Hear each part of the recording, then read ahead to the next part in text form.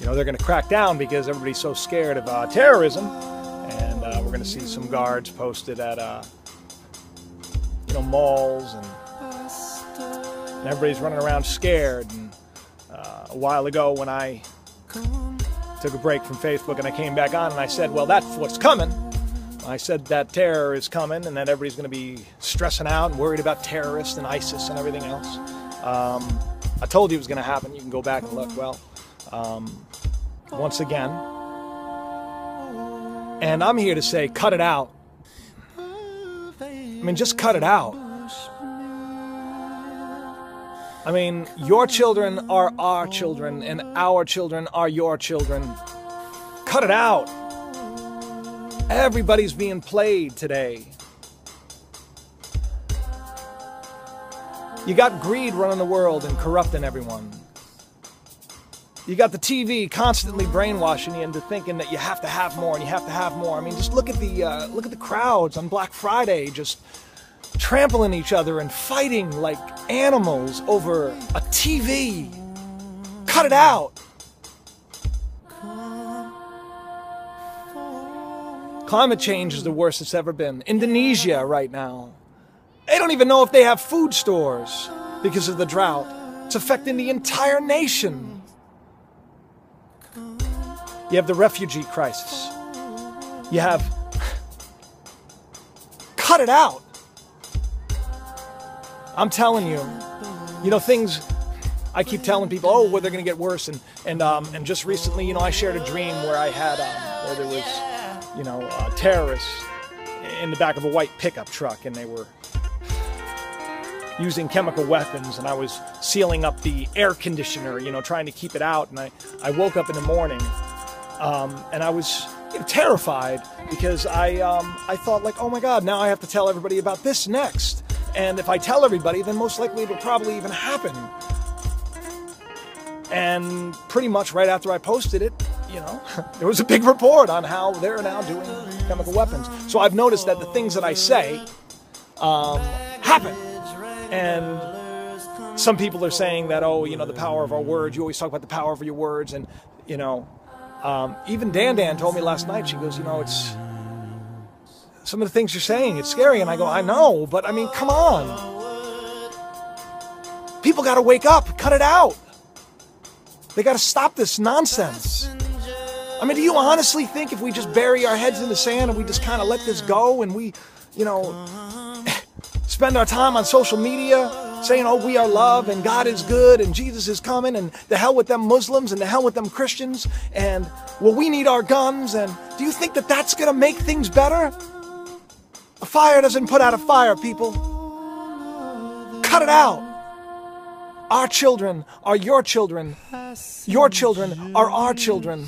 We all want peace. We all want security.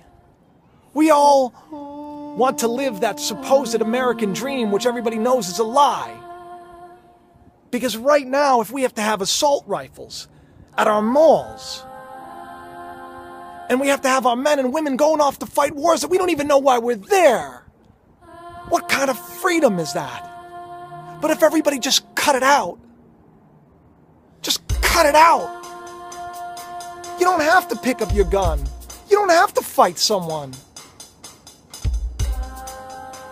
Have a little faith. If you gotta struggle, struggle, but put your faith in something higher. And let me tell you what's higher than this world.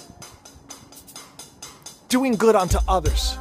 Because this world is not about doing good anymore. Because we have debates raging on whether we should take refugees into our country. Well, we shouldn't do that because we have the poor to feed and we're not feeding the poor. Cut it out. We got to stop living for ourselves and we got to start living for each other. Things are going to get worse if they don't get better. Cut it out. I don't want to see, you know, a big terrorist attack. I don't want to hear about a big terrorist attack on, you know, a major point of travel like Grand Central or Penn Station. I don't want to hear about that. I don't want to hear about chemical weapons.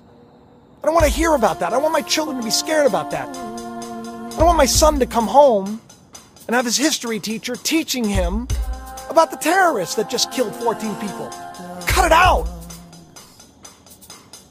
If you don't want someone to kill your loved one, don't kill anyone else. It's that simple. If you don't want someone to steal from you, don't steal from someone. It's that simple. So I'm here to say that those greedy, those corrupt organizations, the ones that are fueling all of this, because if I'm going to say something and it's going to happen, then I'm just going to say this, because this is what I want. I don't have a feeling about this, but I'll just speak it out there. If our words have power, I want change in the world. So I want those that can make a difference to wake up. I want every one of you to listen to this message.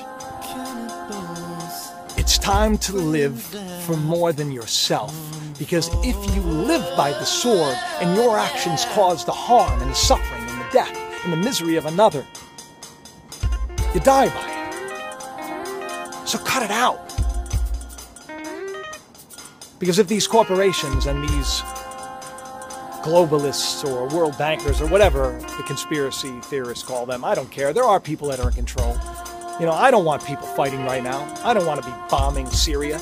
I don't want to be fighting with Russia. I don't want to be challenging China in the South China Sea. I don't want to hear about countries shooting down jets because they crossed their airspace. I don't want to hear about this anymore. Cut it out. So those corporations, well, I'm telling you,